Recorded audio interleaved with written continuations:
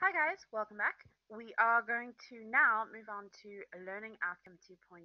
So let me quickly share my screen.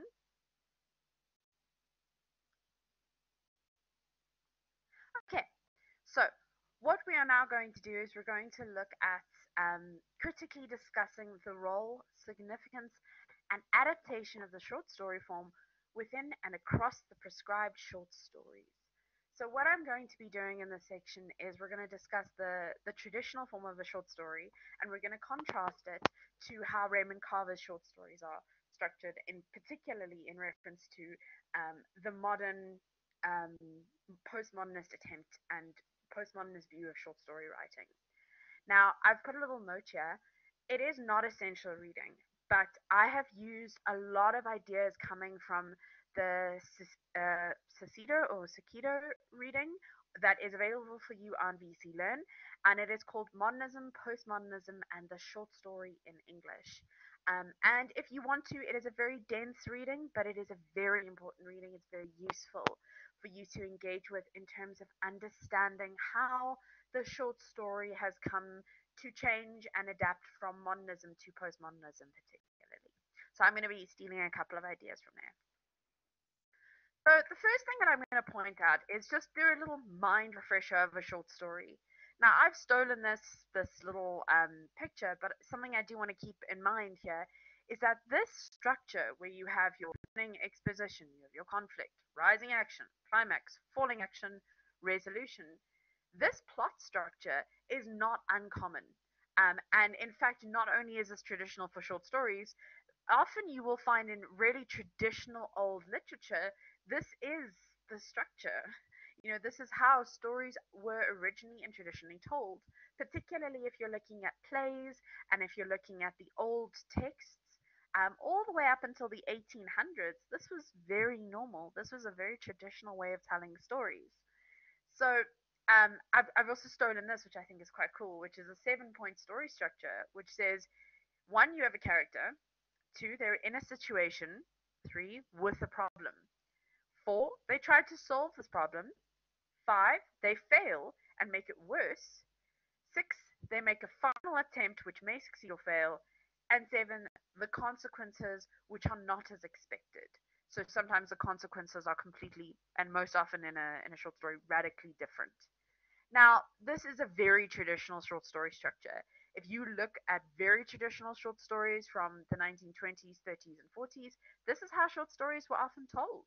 Very traditionally structured and very effective because you can literally pinpoint where these moments are. Now, we know that's not how, particularly if you're looking at the Raymond Carver stories, that's not how these stories work.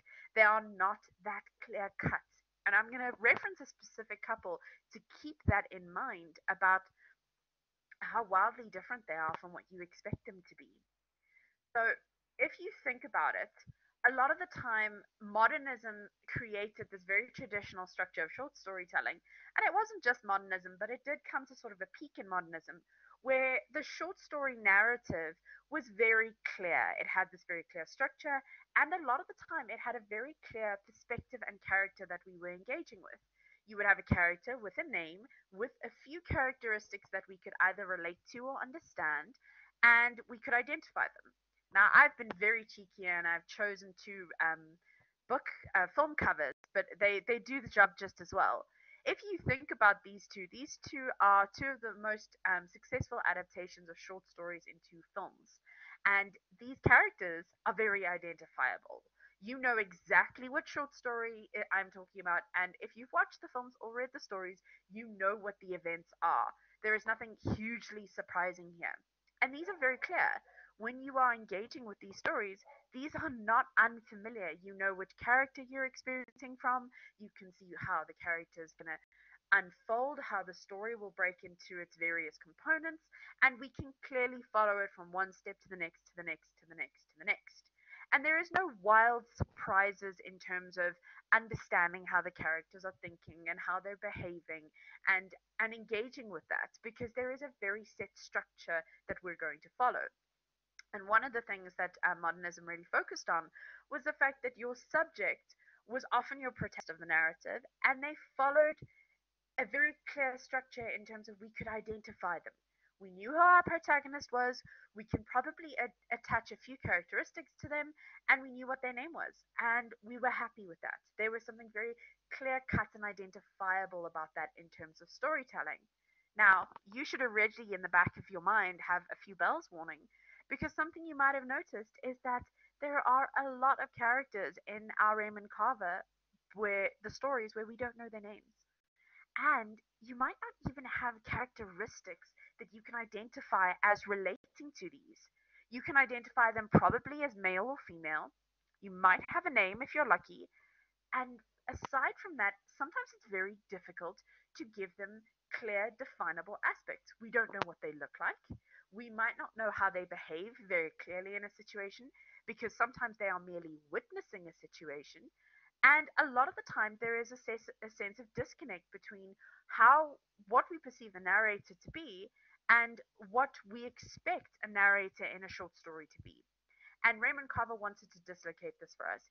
He wanted to make it a different reading experience where instead of just going in with a very clear understanding of how a short story should be written, he turns that on its head with our subject and the narrators that we're going to experience.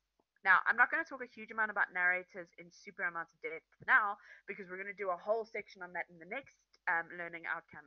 But I do want you to keep it brooding and percolating at the back of your mind about what is a narrator and what is their role.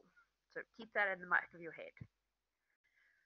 So if we know that our traditional modernist stories have a very traditional structure, they have very traditional narrator, very traditional way of engaging with stories, how are our postmodern stories different?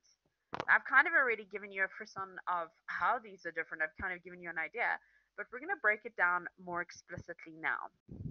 So the first thing that I want to do is I want to highlight the two things that we might want to take note of. So, one of the things here is that we will very rarely have an opening exposition in our story. Very rarely will Carver try and position us somewhere where we can look at the world and get used to it before the action happens. So, sometimes you will have your inciting moment or your conflict already wham bam in the first lines, and there's no surprises there. Sometimes you will start off with that. You will start in the middle of the action and take it from there. Sometimes you will start with a moment of conflict and then backtrack to give us some exposition and explanation and then go back to our climax. This happens particularly in Are These Actual Miles, where we start in the middle of an action and then we backtrack to get some backstory. So sometimes we will often have. So the first thing that I want you to note is that Carver often gets rid of this exposition moment. He doesn't necessarily want us to have a whole lot of context to go with because he wants us to dive straight into the action and sort of pick up the plot as we go along. Sometimes what'll happen is we will almost always very rarely have any resolution. There is very rarely a conclusion to our story. But something else to think about is that often he will leave the story off just as the climax is supposed to occur. And the climax of the story sometimes is the last line. And I'm going to take two examples that I think this is most clear in. In A Serious Talk, we have the husband attempt to kill his separated or distanced wife and children um, at least once in the story, but this is not the climactic moment. The climactic moment is the end when he says they're going to have a serious talk at some point.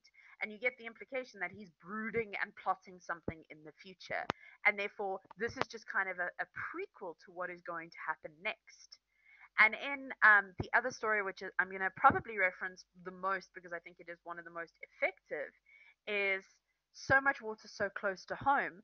The last line of the story is actually what inverts the whole story on its head. We actually get quite a lot of events and moments in the story where things are happening. We have a funeral, we have a murder, we have a death, we have the narration of the men going away and finding this body, supposedly.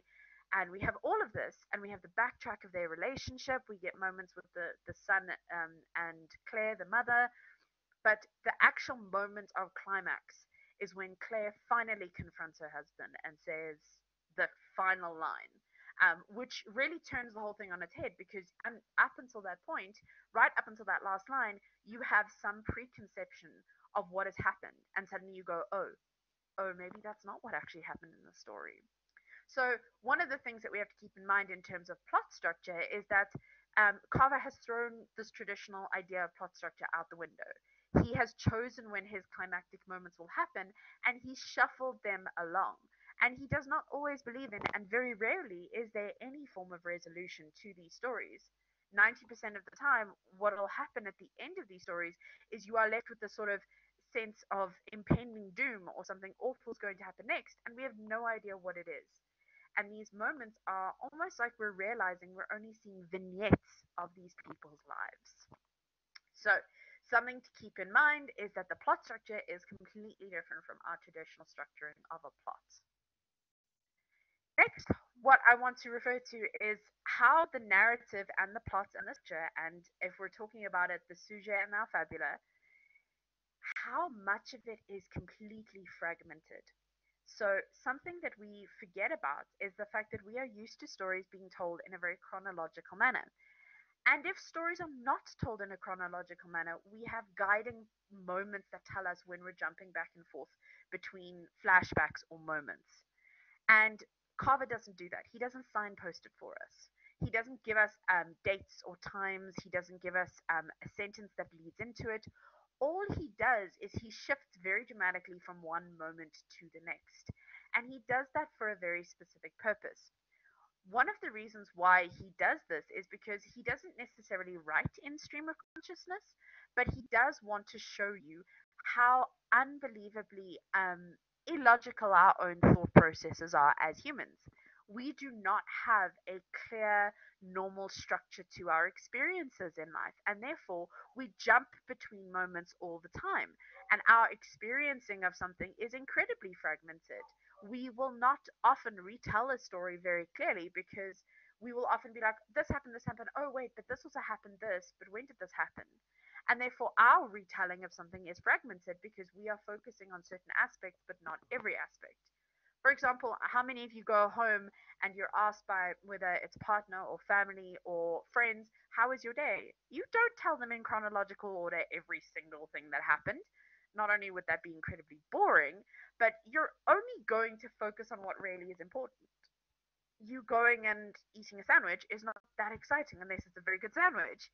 You are going to tell them a fragmented set of events, and probably you're going to focus on the things that really stood out to you when things went wrong, or something exciting happened, or something you really enjoyed.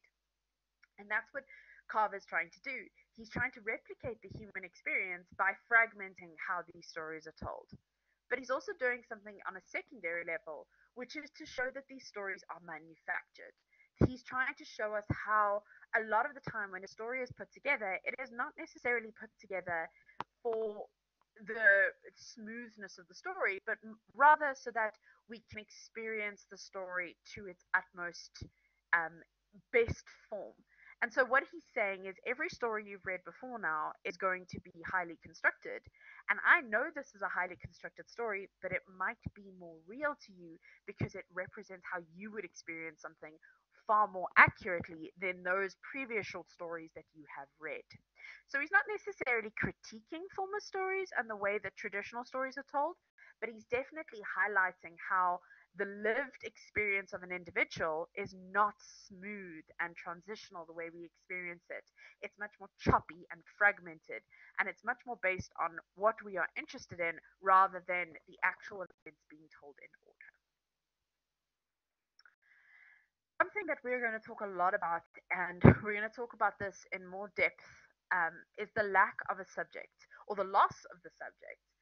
And what this is in reference to is, as I said, we have sometimes narrators that might not have any actual actions taking place in the story. Sometimes they are just witnesses to the story, or sometimes they are characters are sort of distant from the narrative. And what I mean by distance is they might be experiencing it, but they might not be the main characters. And therefore, the things that happen to everyone else are far more important than the things that happen to them. And a good example of this, I think, is the example of the narrative of vitamins. And what we're actually focused on in this example is we're not that interested in the main character or our subject's view. We're not that interested in following our narrator. We are far more interested in the characters of Patty, Sheila, and Donna. And we're much more interested in the character of Patty because she's a beautiful one she's a workaholic, she's very successful, and she's the main girlfriend. We're interested in Donna because she's sort of cheating on both her best friend and and she's kind of encouraging her best friend's boyfriend to cheat on with her, and Sheila, who is in love with Patty. So we have all of these little frissons of relationship complexities. And Vitamins is all about how we are engaging with these women and how these women, these modern and more sophisticated, independent women, are existing within a traditionally male world, and how these men treat them so incredibly badly. And our view, which is through the lens of this very male protagonist who has absolutely no qualms about going on a date with Donna, even though he's dating Patty, and being awful to Sheila because she happens to be in love with Patty, even though he's cheating on Patty with Donna. You see the complexities there. And he has no qualms about it. And he doesn't protect Donna when she has somebody trying to force her to kiss him for money. What we're seeing in this moment is that the subject or our narrator is only there to show us how problematic the way men look at women are. And the actual centers of this narration are these three women and how they're just trying to survive in this very male, very patriarchal, and very problematic society that has been wrecked by the Vietnam War, has been wrecked by this patriarchal society, and is stipulated by this perception that women should be commodified and objects to be used and enjoyed.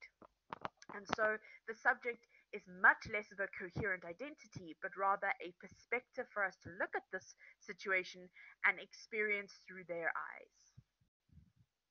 So, what I want you guys to do is I want to suggest that you pick one of the prescribed stories. And I want you to discuss, firstly, how the story may or may not lack a clear subject. This should be quite easy because all of them really lack a clear subject.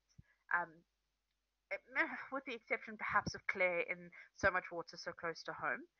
And I want you to talk also about how the story is incredibly fragmented. So it doesn't need to be a full essay, but it should be about a page long, and you can do it in sort of two longer paragraphs. And I would suggest you pick one story just because you can be very clear on it. And you engage with these issues in sufficient depth. So you really need to engage with it in enough complexity. And one of the things that you need to make sure you're doing is quote to support your claims.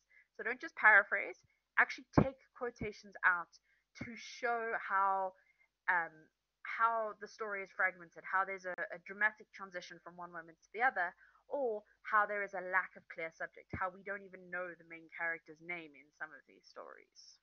Okay. I've got a couple of little pieces of useful stuff for you to engage with. The first is this is actually Raymond Carver reading what we talk about when we talk about love. I know it's not one of the stories you're doing, but it is nice to listen to the actual author reading his work. There's a documentary on Raymond Carver's life, which is helpful. And then here there is a discussion and a reading aloud of Cathedral and Careful, two texts which are part of the extended reading list, but are always good to engage with because it's always nice to have that little bit of extra assistance if you guys want to engage with some of the other readings. Okay, and on that note, I will see you guys in the next video.